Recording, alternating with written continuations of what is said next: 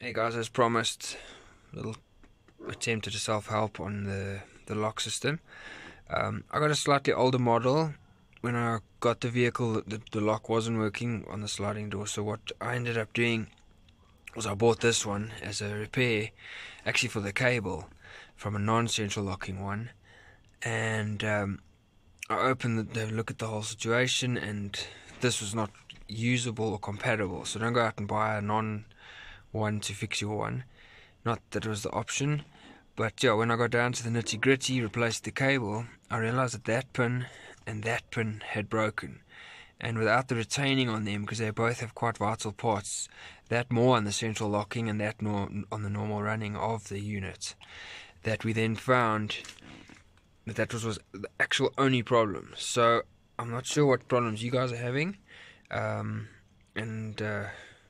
yeah. So this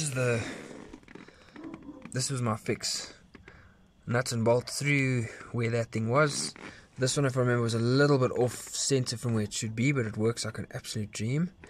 And then yeah, then the other one there, nuts and bolts if you want to go with a washer or whatever, obviously not too tight. And that gives you the functioning there.